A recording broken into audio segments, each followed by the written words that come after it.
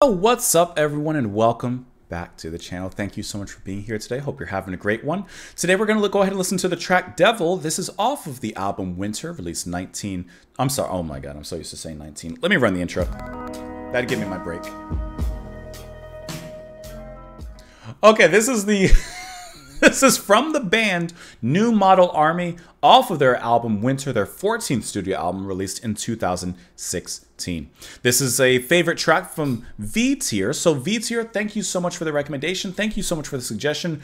I don't believe I've ever heard of this band. Their name doesn't even really look familiar, to be honest. I don't know anything about them, and that's the best way to go ahead and dive on in. So dive on in we shall. We'll talk about it a little bit after.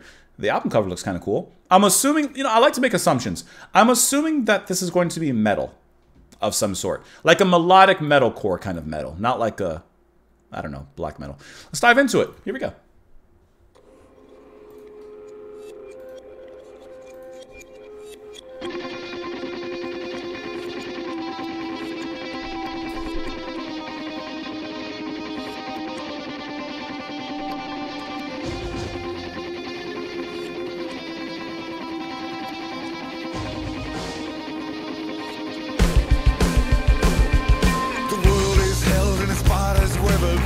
It's easy to go wrong.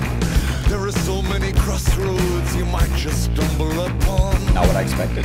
There are voices in my head, strangers just waiting there. I lied when I swore that I never knew who I'd been talking to. He said, I like that sound. So down the stairway, down the hall, familiar bloodstains on the wall. I double-cross myself and find I'm at the open door. And what a welcome I received, arms around each other. It was hard to tell which one of us was the more pleased. I love that effect in the back with those vocals, I believe.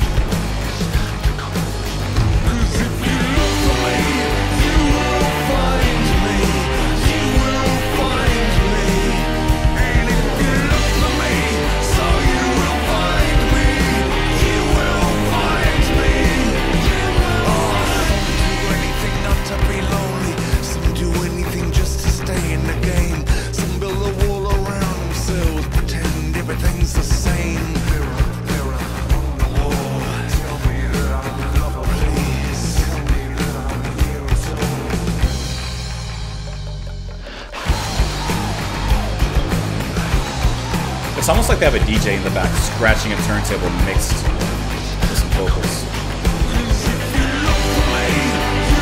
I love that big haunted riff.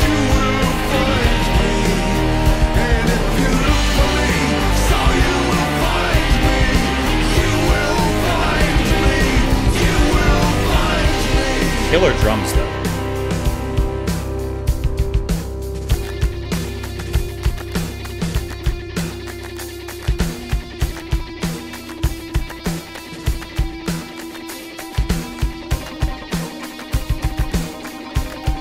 That feels like a wire turning and tightening. They took me down to the tree of knowledge and said that I must resist, and all I could think was, what kind of stupid joke is this? Not to want to know and feel everything that exists behind the curtain drawn by self-appointed control freaks and their apologists. And there's all that crazy Nice build up. stuff about remembering to take salt to throw it over. Right hand, left shoulder, while all I could hear was the best tunes playing through the glass. It's strange what you can understand, but still never really grasp. Cause all you have to do is learn to turn the other way as people around you suffer. When it's easy, people suffer every day, and then you find you're in a trap of your own making. It holds you in its clutch. Cause once you touch the poison, you poison everything that you touch. If you look for me, you will find me. You will find me. And if you look for Nice, I heard the double. me, you will find me. You will find me. You will find me.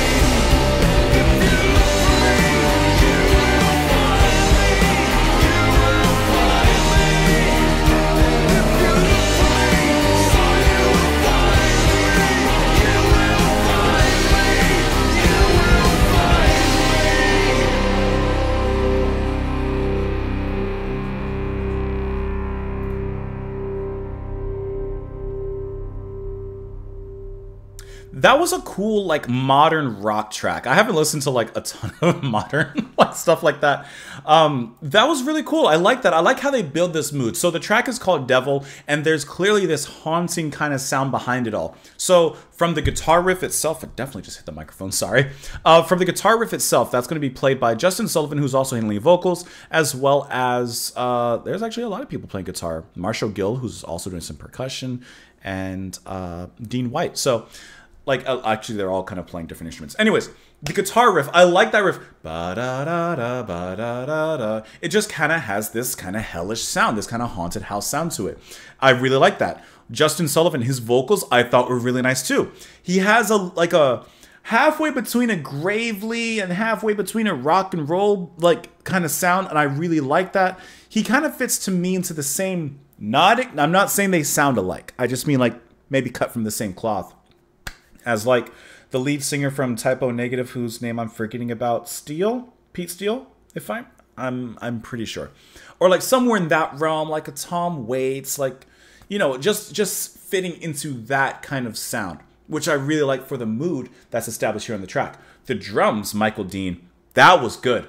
I love the use of the kicks and how strong they are, and also how the production on the song actually captures those kicks and gives it a nice impact, a nice little oomph behind it all. That sounds great. The kind of hypnotic back and forth on the bass.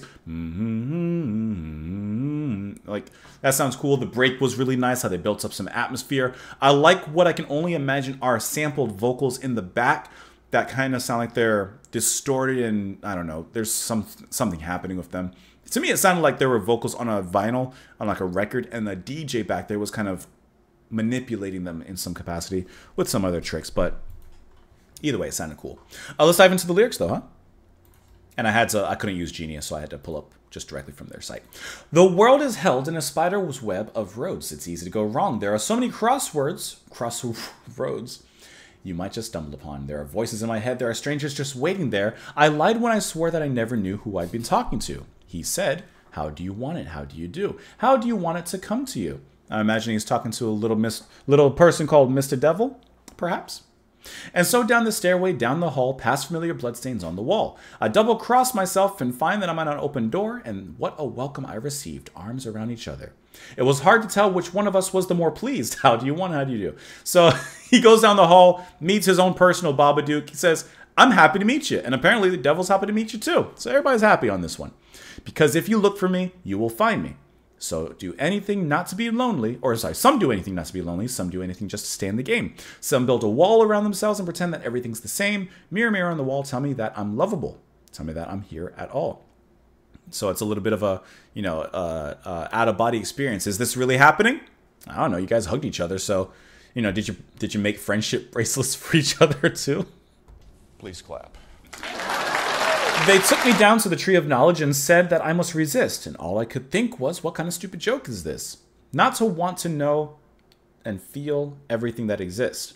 Behind the curtain drawn by self-appointed control freaks and their apologists, and then there's all this crazy superstitious stuff, like remembering to take salt for throwing over right hand, left shoulder, while all I could hear was the best tunes playing through the glass. It's strange that what you can understand, but still never really grasp. So he goes down to the basement. There's some suppers ready stuff happening down there. And he says there's all this crazy superstitious stuff when he mentions throwing the salt over your shoulders, which is kind of interesting. You're going to draw a circle out of it too. As people around you suffer, well, it's easy, people suffer every day. And then you find you're in a trap of your own making. It holds you in its clutch.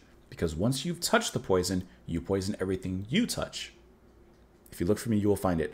So yeah, you could have, of course, the literal story of, you know, like I said, you've been pen paling with a mysterious stranger. Oops, it's the devil. You're like, oh, this is cool. And you go down to the basement. You guys like throw a little party or something. Maybe a little, I don't know, little quinceanera, but with the seance involved. I don't know. You throw a little party down there, or you could take this probably into a more symbolic route where he says, you find yourself in a trap of your own making. It holds you in its clutch because once you've touched the poison, you poison everything you touch. So it could just be a symbolic of finding yourself in a place that you didn't want to be, but you realize through your own actions, you've led yourself to that place. And now you're not only hurting yourself, but others, as he mentions with the whole, you touch the poison, and you poison everything you touch. Or maybe I'm going too far into it and he's just partying down with the devil. Anyways, let me know what you guys thought of the track. You can let me know in the comments down below. You can support what I do on Patreon for as little as $2 a month. You don't have to. Otherwise, thank you so much for being here. Come back tomorrow, and I'll see you all later, guys. Bye.